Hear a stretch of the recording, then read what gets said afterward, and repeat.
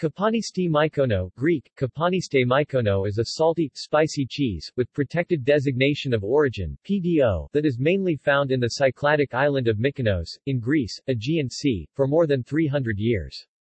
It owes its special hot taste to fungal growth, and it is sometimes also called the Greek Roquefort.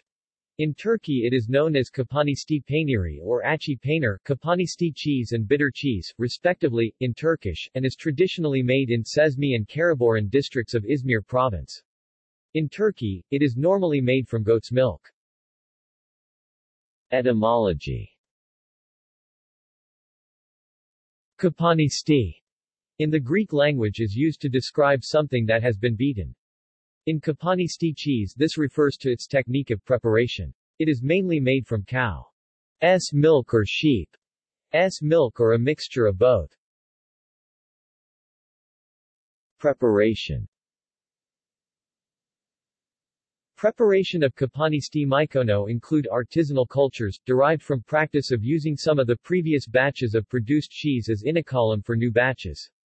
At first the milk is cooked at 28 to 30 degrees Celsius 82 to 86 degrees Fahrenheit with yeast until it gets thick. This procedure usually takes about 20 to 24 hours. After this it needs to be dried and red chili peppers and salt are added. The manufacturer works the mixture by hands once every hour for the first 24 hours.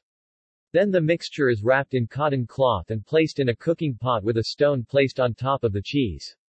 This method helps the cheese to get rid of extra liquids. It remains in the cloth for a week in order to mature and let the fungus grow.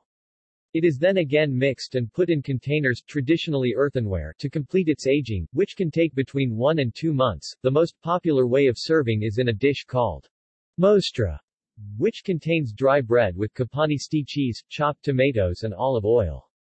Mykoniotes also use it as a meze to accompany the Greek drink ouzo. See also: List of cheeses. References.